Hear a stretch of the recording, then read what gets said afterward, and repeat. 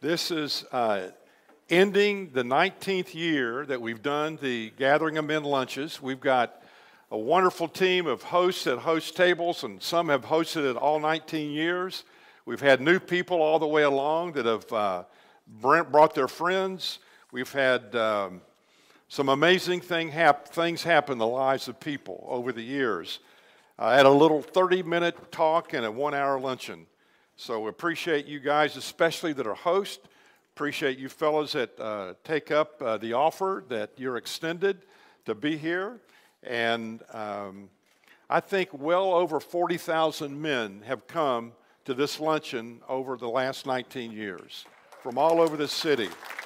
Very excited about that. And, you know, I wish we had a gathering at about 10 different locations in DFW. If anybody wants to start one and help us to put it together, we would be glad to give you some instructions of how we do that. It's very simple, but we'd love to be located all over the Metroplex and reach men that don't know Christ. Hey, how you doing?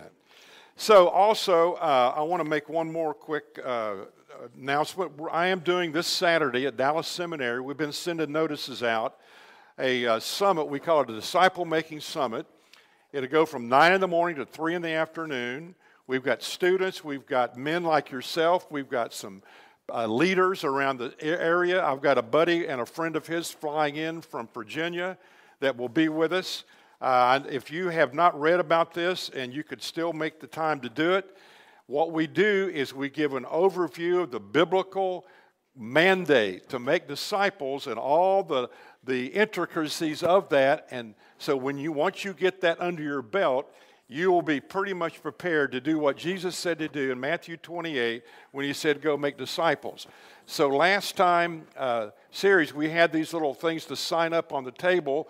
If you didn't sign up or would like to sign up, I know it's football day, it's Saturday, but I'm going to be there, missing my other stuff that I normally do, teaching. If you want to grab one of these, I'll leave them right down here. It tells you how to sign up, and you can do that. Okay, a lot of you in this room, not all of you, but a lot of you know that Brian Dunnigan, pastor of Highland Park Pres, 44 years old, this past week went to be with the Lord unexpectedly. Brian was a good friend of mine. I didn't know him perhaps as well as some of you did, but we knew each other, and he was always very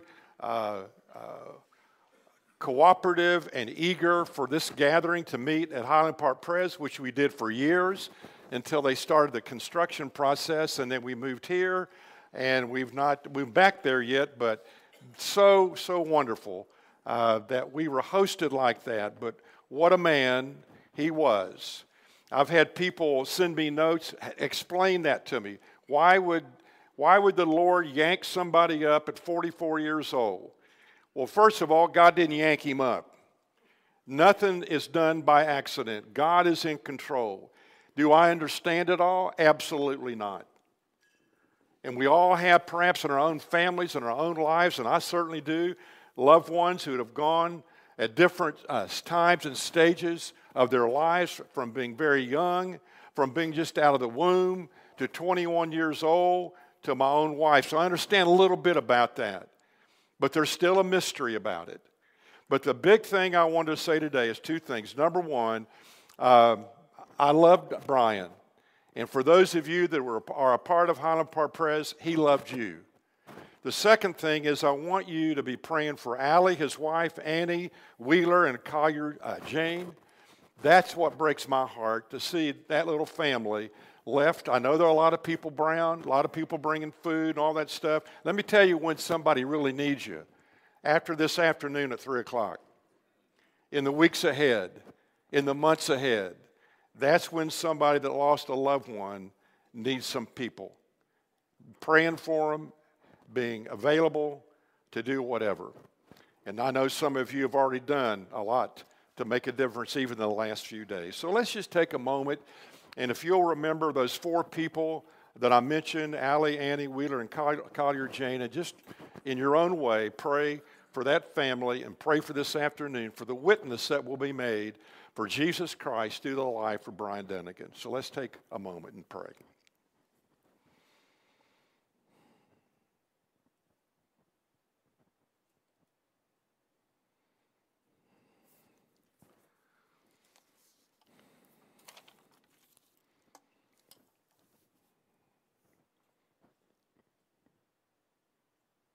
In Jesus' name, amen.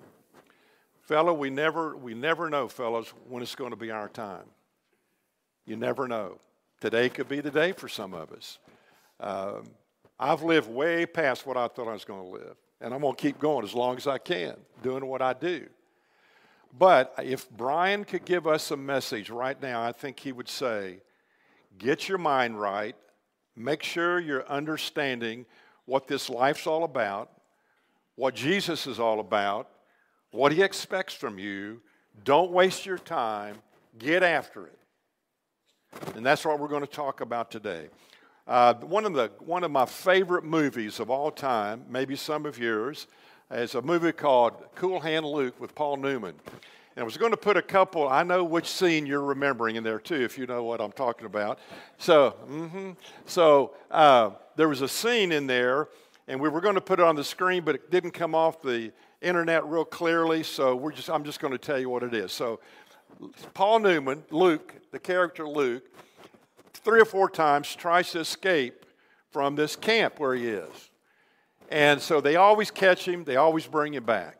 And the old boss is up on the porch at that old house, and there's Luke standing in chains after they retrieve him. And the old boss looks out and he said, Luke, what we got here is a failure to communicate. That's one of my favorite, but that's not the line I want to use. Then another time he comes in, old boss gets up, he said, Luke, let me tell you, son, you got to get your mind right. Then, one of the last times, they made him get in the center of this prison camp and dig a hole. And he was down about probably 4 or 5 feet. It's nighttime. The guy that rides the horse with the shotgun, the glasses, you can't see his eyes, he's standing up there, and he looks down at Luke, and Luke's just crying, man. He has been digging and digging in that hot sun. Now it's the evening. He hadn't had anything to eat, and the old boy looks down, and he said, Luke, is your mind right now? Is your mind right? I can't tell you how critical it is with the subject we're going to talk about today to make sure we're thinking right. The book of Proverbs says, as a man thinketh, so is he.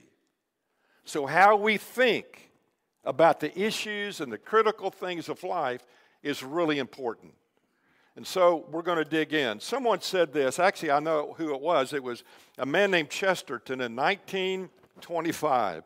And I find some of the best quotes, some of the best thoughts come from old timers years ago. Men that really were thorough thinkers. This is what he said. He said, there comes an hour in the afternoon when the child is tired of pretending, when he's weary of being a robber or a cowboy. It's then that he torments the cat. And the point is, what do we do in the afternoon? And I've talked to more men as I've looked at them and observed them and watched them over the years, and I've said, you're bored, aren't you? When we're bored, we do crazy things. We do stuff that's not right, that's not healthy.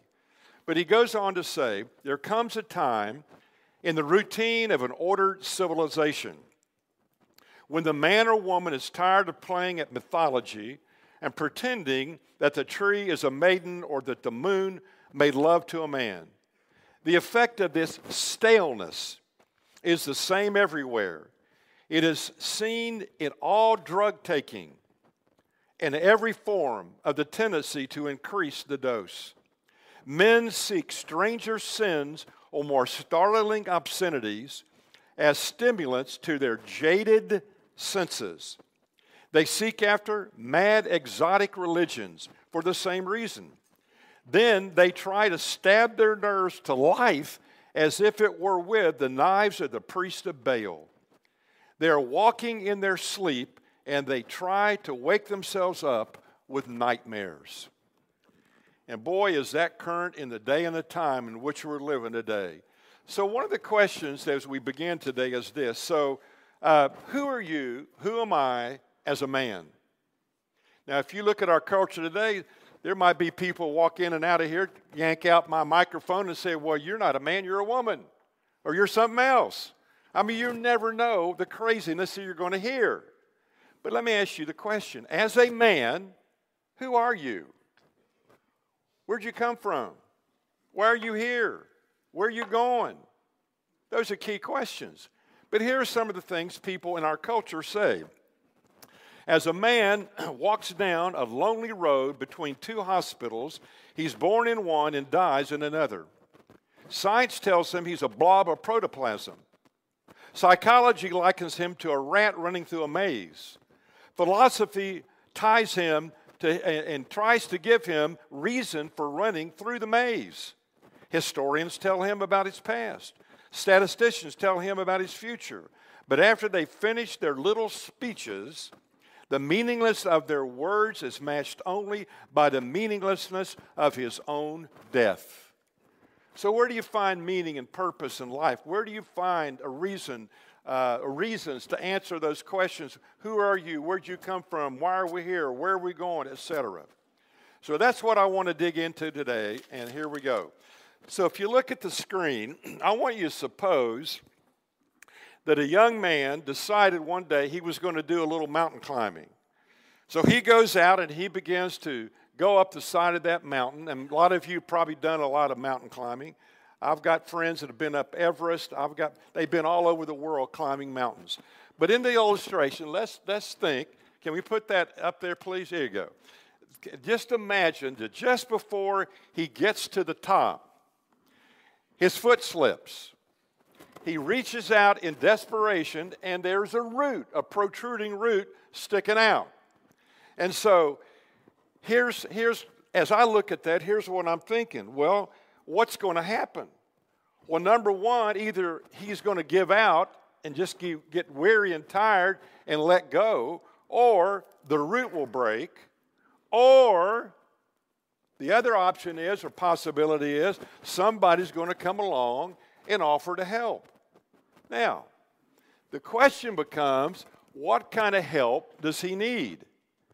Any kind of help, just any old kind of help won't work. So he needs, first of all, I think, adequate help. Number two, he needs immediate help.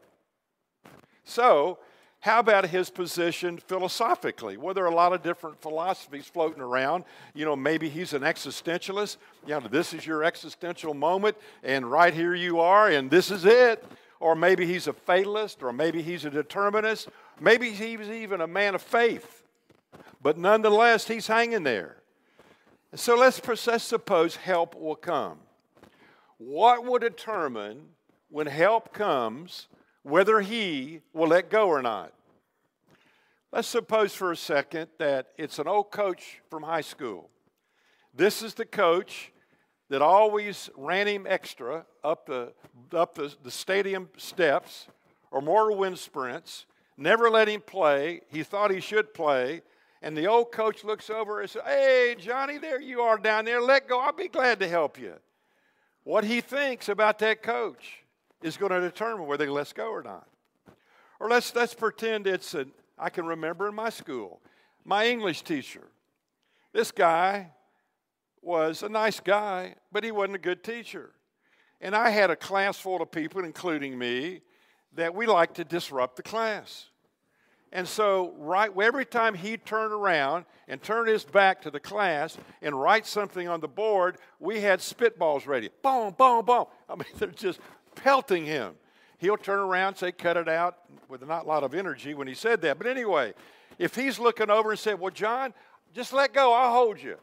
I'm not going to let go. I can't trust that guy.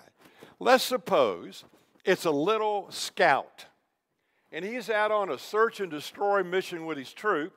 He weighs about 85 pounds. The guy hanging on to the root weighs about 185, and he leans over. He's got a good heart, good intention. He said, "Let go. I'll help you, mister. I'll help you." Because that'd be 2 greasy spots on the ground. So the point is, whether he lets go or not, is it adequate and is it immediate? So, faith. Many people say that faith is a number of things, but at least it's an intellectual suicide. If you have faith, especially in this God thing and this Jesus thing, you're just cashing in your brain. You're not a thinking person. Lewis Carroll, one of my favorite writers, in a little piece called Through the Looking Glass, in this little piece, if you've seen it, there is an instructive dialogue between Alice and the White Queen. Here's how it goes. "How old are you?" The Queen asked. Well, I'm 7.5. Exactly. You needn't be exactly. I can believe it without that. Now, I want you to give you something to believe. I'm 105 months and 1 day. And Alice protests. I can't believe that. Can't you? Try again, the Queen says. Take a long breath. Shut your eyes. And Alice just roars. There's no use trying. I can't believe, she says, impossible things. To which the Queen responds, I dare say you haven't had much practice. When I was your age, I always did it for about a half hour a day. Why, sometimes I believed as many as 6 impossible things before breakfast. The average person says today, when we talk about faith, they just say, well, you're just saying close your eyes and take the jump and just believe. I remember years ago, I was at a conference I was speaking at with about 3,000 students up in the mountains of North Carolina, and the music team that was playing at the end of the talk, this is what they said over and over and over again. Believe, just believe, just believe, just believe. Then they started again. Just believe in what? Believe in what? And so a thinking person often thinks, well, you don't have anything to believe in. What's the basis of the belief? Someone said this. It was a father, I think, who said, talking to his son, asked him one day, he said, what do you think having faith means? The boy responded quickly and said, faith is believing what I know isn't true. Now, if we're honest, if you're a seeking person today, looking for something to believe, and you've kind of pushed away this God stuff, Jesus stuff, Bible stuff, church stuff, you need to listen to this. If you think you have a relationship with the Lord, you need to listen to see how deep and significant in your life, the core of your very being, your belief really is. So, why is it so difficult to believe? I believe that faith is only as valid as the object of your faith. So if I'm going to launch out in this area of faith and the Christian faith, then I got to know what is the object of the faith. So let me give you a definition of faith or commitment. It's the moment-by-moment giving of as much as I know about myself to as much as I know about God. Now, if I don't have the right thinking, if I don't have my mind right, if I don't have the right thinking about the God of the universe, about this person called Jesus, the Son of God, if I have erroneous thinking, for example, here's erroneous thinking. And this is what happens when in Christian organizations and churches, we do not disciple people individually and raise them up to be thinking and well-equipped. So if you hear a Christian say, well, you know, I'm a Christian. That's what I choose to be. But any religion is okay because they all lead to God. No, they don't. That's a lie from the pit of hell.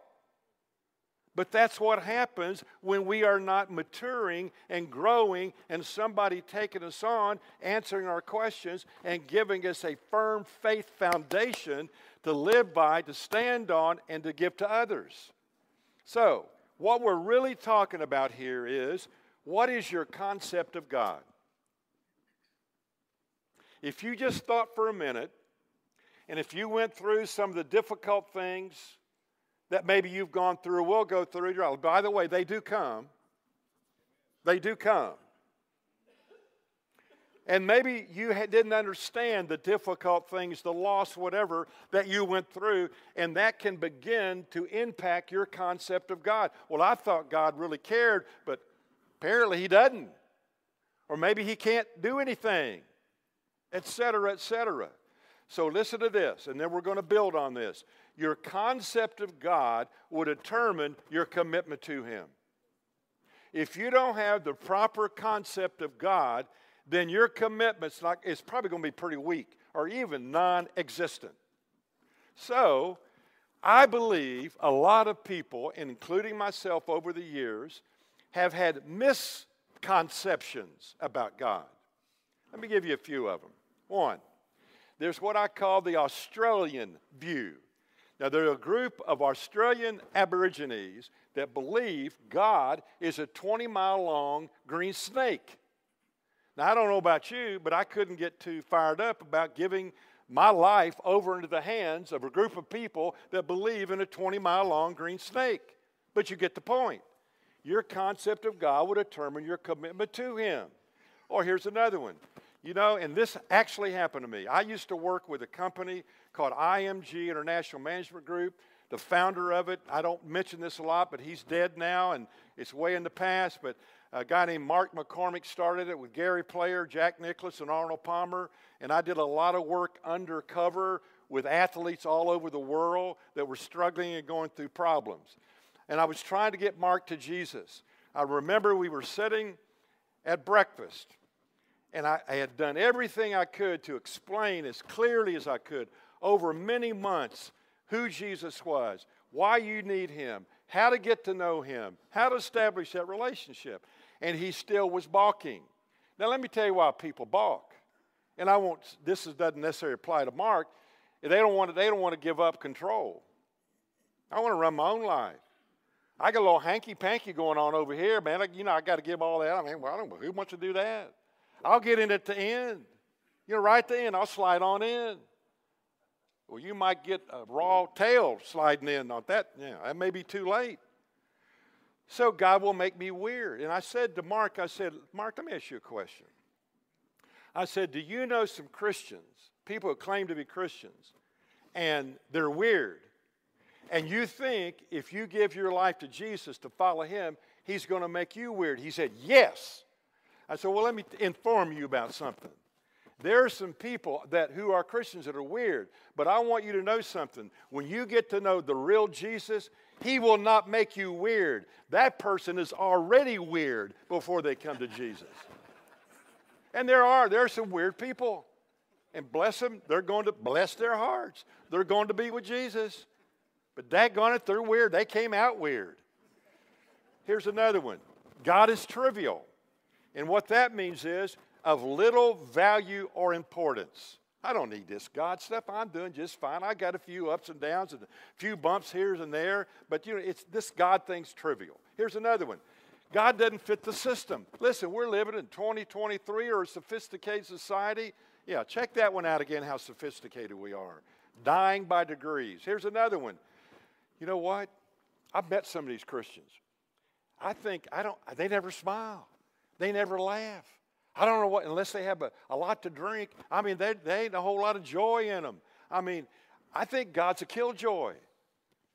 I think He sucks all the fun out of you. I don't think you'll be able to have a whole lot of lightheartedness if you get a hold, and this God, killjoy, God gets a hold of you. That's another thought. Let me tell you, another one says God is a heavenly janitor. So here's God on cloud number 22. And something tragic happens in your life. And you pray, dear God, please help me put my life back together again. And he said, listen, pats you on the butt and says, everything's going to be okay. Get back in there and get after it. He's just a heavenly janitor trying to put a little glue on the pieces and trying to put us back together and maintain us and keep us going. To some people, God is only for the needy. And if you don't see a neediness, then you don't need Him. But you can have a need and not know it. Think about that. You can have a need and not know it. So my first wife came into my office in Jackson, Mississippi years ago. She had had routine checkup. She was like 28, 29 years old. And she sat down and she started to weep. And she said, the doctor just told me that I am a diabetic and I have to start taking these shots. And she went in there and was feeling great, sleeping great, energetic, raising our kids. Didn't think anything was wrong, no need. But she had a deadly disease which eventually took her life. You can have a need and not know it. Some people believe God's a great old grandfather in the sky giving suckers away to kids. Oh, everything's going to be okay. Just come on, I love you. Sit up on Daddy's lap. We'll rock a little bit. Some people believe that God is only for old people. So if you're old, and some of you are old, and your grandkids look at you and they hear you talk about going to church and reading your Bible and loving Jesus, well, that's what old people do. I'm alive. Man, I've got vigor and energy, and I'm thinking, and I'm hopping and bopping and moving. Let me read a couple verses here from a book in the Bible that sounds like a modern-day newspaper. Ecclesiastes, chapter number 12.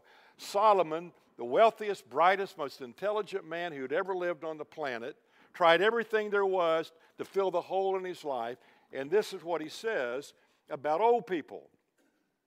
For there will come a time when your limbs will tremble with age, your strong legs will become weak, and your teeth will be too few to do their work, and there will be blindness too.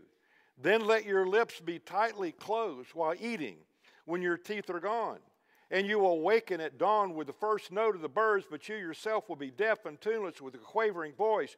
You will be afraid of heights and of falling, a white-haired, withered old man dragging himself along without sexual desire, standing at death's door, nearing his everlasting home as the mourners go by the streets. There you go. Is that it? Is that it? Well, that is it. That's what's going to happen to all of us to one degree or another. I don't care how much you work out, how many trainers you got, how many detoxes you go on. Eventually, it's going to catch up with your butt. But that doesn't mean it has to be the end. Doesn't mean you have to go through this life looking at that or be even in that right now and be depressed. So, what is God like then? That's what we're after, the concept of God. What is God like? Let me give you a statement, then I'm going to read a couple passages. Here it is. God is like, you ready? God is like Jesus. If you want to know what God is like, then get to know what Jesus is like. That's why God put skin on and came to the planet, because he wanted you to understand what a holy God looked like. And a holy God cannot hang out with unholy people. That's us. And somehow, some way, he had to communicate his character and who he was and what he was like. And so as you read through Matthew, Mark, Luke, and John, the first 4 books of the New Testament about Jesus, it will tell you what he's like. So let's look at one passage. Let's look at Colossians. And I think you'll see it on the screen. Listen to this one. He is the image, this is talking about Jesus, of the invisible God, the firstborn over all creation. For by him, Christ, all things were created, things in heaven and on earth, visible and invisible, whether thrones or powers or rulers or authorities, all things were created by him and for him, by him and for him. That's you and me, created by him, for him. Are you living for his purposes? And he is the head of the body, the church, believers. He is the beginning, the firstborn from among the dead, so that in everything he might have supremacy. For God was pleased to have all his fullness, all of who he was, dwell in him, Jesus. And through Jesus, to reconcile himself all things on the planet, whether things on earth and heaven, by making peace through what he did on the cross, his blood shed on the cross. Just one of the little passages that deals with who this person Jesus was. A real person who lived, who died. If you would have been there when he was on the cross, if you would have run your hand across that cross, you would have gotten a splinter in it. It really happened. It's not just a Sunday school story. Lived, died, and rose from the dead. Went back to be with the Father, is coming again someday, like he says he is. They say, well, he didn't come the first time. Yeah, he did. There's abundant evidence, apart from the Bible, that Jesus lived, died, and rose from the dead. Have you done your research? You see, once the factualness of the facts about Jesus dawn on us, like a friend, I was talking to a buddy this morning in Gainesville, Florida, and he works with a buddy of mine. Actually, I can't wait to see him next week. He's one of the development guys for the University of Florida Gators, and what a neat guy he is. He said, well, you know, Fleetwood Camp Fleetwood, is that a great name? Fleetwood Fleming. That may be the greatest name I've ever heard in my life. I've met this guy before. He's going to be in my office at 3 o'clock on Tuesday. I can't wait to see him. He said, Fleetwood came in the other day, and he said, we've been meeting and talking about Jesus, and he loves Jesus, but he said, Scott, I'm getting it. I'm getting it. I'm getting and understanding why this is so important. I want to give my life to him. Fully, completely, unreservedly. So if you look at John chapter 14, verse 7, if you really knew me, Jesus said, you would know my Father as well. From now on, you do know him and have seen him. If you've seen Jesus, he was telling these people when he was there in the flesh, you've seen God. That was one of his claims. So either he was lying or telling the truth. So how do we then begin to understand this Jesus? Well, you got to get to know him in the Gospels. And as you get to the exposure in his manual of operation, he will begin to impress upon your heart and mind who he really is. So you might want to read through the first 11 chapters of the Gospel of John sometime. And you'll read all these miracles that he did. John chapter 2, he turned the water to wine. John 4, he heals a nobleman's son who's 20 miles away, and he heals him from 20 miles distance. In John 5, the cripple at the pool, he says, get up and walk. We all are crippled, by the way. John 6, he feeds 5,000 people with a handful of crumbs. Actually, there were more than 5,000 because they didn't number the women in that number. And children. There were close to 20,000. Why was he doing all this stuff? If you go to John 9, he heals a man blind from birth. John 11, he raises Lazarus from the dead. Why did he do all that? If you go to John, if you know your Bible, if you go to John in chapter number 20, verse 30 and 31, now Jesus did many other signs or miracles in the presence of his disciples, which are not written in this book. He did more than I mentioned. But these are written, that you may believe that Jesus is the Christ, the Son of God, and that believing you may have life in his name. So through his words and his works, he then and today through the book is trying to convince us who he is. So the question I would ask you is, are you convinced? Now, for you who know Christ, you need to take notes now so you can help other people know how to know him. If you don't know him, you're going to know how to know him right now. So number one, we need to see the problem, which we're going to put on the board with the illustration.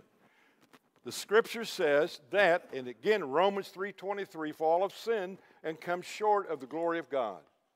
No man on the earth has a right relationship with a God. We're all inflicted with this disease called sin. There's something in you and me that causes you and me to want to do what you and me want to do. As a result of that, in Romans 6:23, it says the wages of sin is death. The reason we have to die someday is because of the disease. So the question then becomes, is there any hope? That goes to the next diagram. 2,000 years ago, God put skin on, sent his son down, God in a body, put him on the cross, and he said, the wages that you are due, my son's going to take on that cross. He's going to die the death that John Tolson is due to die. He's going to take the penalty. And let me just stop here and say, there is no religion on the earth that offers this. Don't get sucked into belief. Well, we just need to be tolerant. You know, some of us are so daggone broad-minded, we bend over, our brains fall out. All religions are not the same. I'm not putting down the people that follow those religions, but they are alive from the pit of hell. And we better get that straight. And what you see going on in the evil side of the Middle East from a certain group of people right now that are attacking the world literally and what they believe, it ain't what we're talking about here. So if you kill an infidel, guess what you get? You get to go whatever they call the heaven, and you're going to have 7 virgins, and you can have sex around the clock. Isn't that great? That's stupid. That's what you get. There's no answer for the sin problem in any religion of the world. None. Just be good and do the best you can. So the scripture says in Romans 10:9, it says, if you declare with your mouth Jesus is Lord, in other words, he is who he claimed to be, and believe in your heart that God raised him from the dead, you'll be saved, for it is with your heart that you believe and are justified or made right with God. It is with your mouth that you profess your faith and are saved or have a right relationship with God. Or if you look in Romans 10:13, for everyone who calls on the name of the Lord will be saved. And in Acts 2:38, it says, as a part of saying you believe that he did what he did, you also have to repent. Now that's something we leave out. Guys like me that want men so desperately to come Jesus. The Bible tells us that we not only need to acknowledge him and our sin, but we need to repent. You say, what the heck's that mean? That sounds like that Baptist language. No, that's Bible language. Let me tell you what it means to repent. It means to change your mind. It means I'm going this way. I come to know Christ and I say, I am repenting, Lord. I am changing my mind to how I'm going to live. I'm going this way. Your way. The Bible says, deny yourself, take up your cross, and follow me if you want to be my disciple. How you doing on that one? Go to Matthew 7. And Jesus says, some of you someday are going to come to me. Well, I belong to that Baptist church or that Episcopal church or whatever that church was. And I went on trips and mission trips. And I helped people, with their teeth over there where they didn't have any dental care. I did give money that. He said, I never knew you. I never knew you. It wasn't all the stuff that you did I was looking for. What I was looking for, that you had unreservedly changed your mind and given yourself to me. And you said, I want to follow you, even though it's a process and you won't be perfect in this life. I made up my mind. I am going to follow Jesus. Have you done that? Have you done that? You say, what happens when you do that? Look at Romans 8:1. Therefore, when Christ comes in your life, there is now no condemnation. He is not going to hold over your head a big block and said, hey, one false move and boom, down she comes. You will never, there's a great verse in Psalm 103. As far as the east is from the west, so far as the Lord removed our sin from us. I used to try to figure that out. Then one day my wife came to me. She said, I figured out what it means. Because I said, well, if God knows everything, how can he forget that? She said, here's the answer. He refuses, once he forgives you, to ever bring it up again. He's not going to wave it in front. Hey, don't you remember last year, last week, the other night? It's gone. Now let me tell you what motivates guys like us once we get it. Once we get the importance of what has been done for us, that there's no other answer, then we stand in line before him. Every morning we get up and we salute and say, Lord, I'm your man today. What do you want? What do you want? Those kind of commitments change the planet. Pygmy faith changes nothing. Weak faith changes nothing. So I have to ask, and I'm asking you to ask yourself, how are you doing with all that? Jesus said in John 14:6, I'm the way, the truth, and the life. No one comes to the Father but through me. There's no other way. Now here's a warning for you. Many men believe in this city, and other places too, that all I got to do is get my ticket punched, accept Jesus, and I'm set, and then I just go do what I want to do. No, that's step one.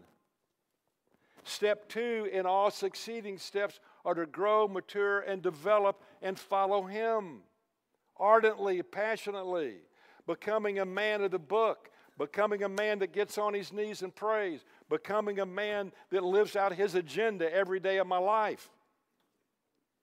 That's what he's calling for. That's the kind of faith that will change the planet, that will change Dallas. So let me ask you a question. Let me ask you a question. Go up to the next one, please. If that's your life, and I've just explained to you Jesus and what he did, is he in you or outside of you? You get no relationship with God through Jesus unless He is in your life. And the only way He gets in, He doesn't barge His way in. He won't manipulate you. He says you just got to say thank you, admit you're a sinner, repent, say I'm going to change my mind and go the different direction. He says, you believe that? You give me that kind of thing, I want to come in your life and I'm going to begin to change you. If you don't have Him in there today, it's be a good time to do it. If you have Him in there, then ask yourself, how am I doing with following Him day by day, moment by moment? Got to make a decision. Well, my time's up. So I had a couple good illustrations, but let's pray. Well, Lord, thank you for the truth of your book, which helps us to understand what you're like, how much you love us, what your heart is for us, what you've done for us through your Son. Everything we've needed, you have provided. So, Lord, if there are guys here today that need to have you in, just help them right now on their own. Just say, Jesus, I need you. Come in. Clean me up. I need you. Help me to learn to follow you.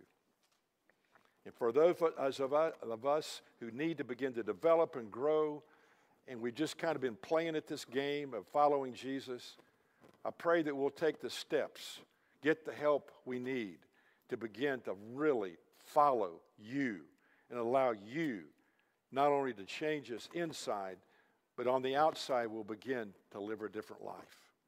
We'll begin to make a difference for you. And so, Jesus, thank you again. Thank you. We can never say it enough. Thank you. Now, I want to tell you something before I close. In this city, there used to be a man who was my friend. And he was in a well-known church in Dallas, a big church. One time a man came to him, a very influential man who went to that church, a very wealthy man. And he looked at the preacher, my friend, and he said, "Why do you always have to talk about Jesus? Friend, there is nothing else to talk about." Have a good week. See you next week.